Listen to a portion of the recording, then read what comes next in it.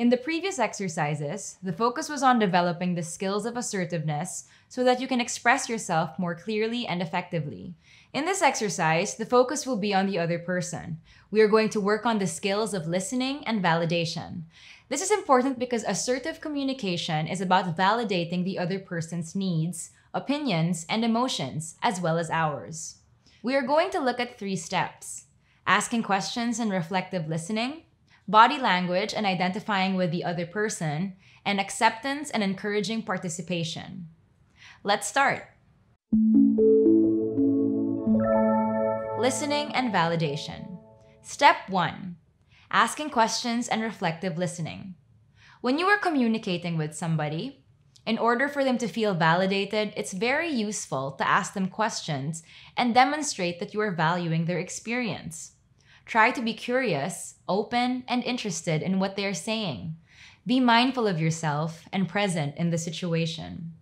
You can use statements such as, "I understand that," "I can hear that you feel," "I get what you are telling me," "I understand how you feel." These are meant to show the other person that you are reflecting on what they are saying and that they are being truly heard. Think about a conversation that you had recently with someone important to you. What about their experience would you ask them? Then, how would you use the statements in order to practice reflective listening? Think about it for a while and write your answers in the worksheet. Example: asking questions. What happened last night? I noticed that you were worried. Then what happened? How did you feel when they told you the news? Reflective listening. You must have been very concerned about that. It sounds like you are still thinking about it. Now pause the video and do the exercise.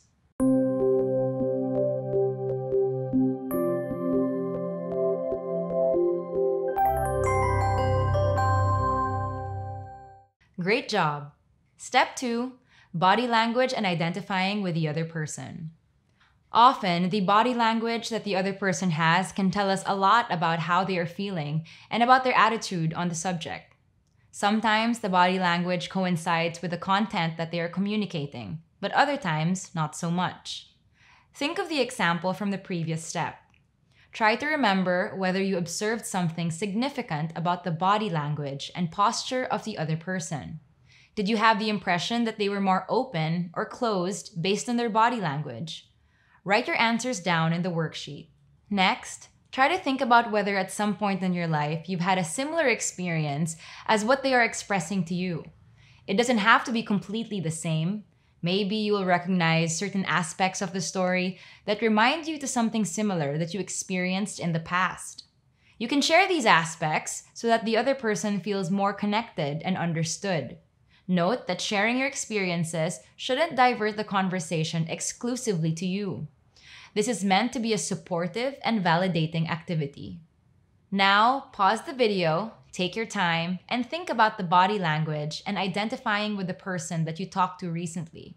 Write your answers in the worksheet.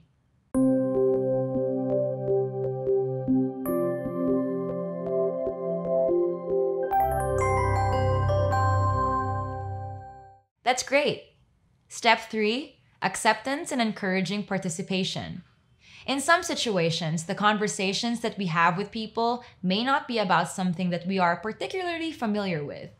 Also, there are cases where we may not agree with the person's point of view, and we might have a hard time accepting the thing that they are sharing. In this case, it is important to try to practice accepting what they are saying, their emotions, opinions, and needs. All of us are different and go through different psychological processes.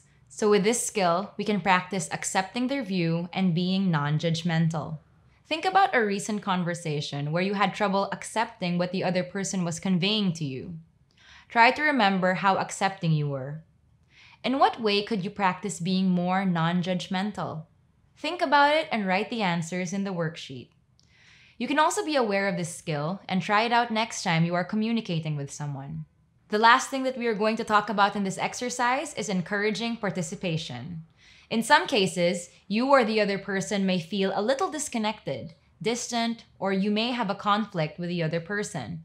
It is normal if this happens from time to time. which is why you can try to encourage continuing with the communication. Next time, when you are having an important conversation with a significant person, try encouraging participation if you feel like you've hit a barrier in the communication. Write your answers in the worksheet.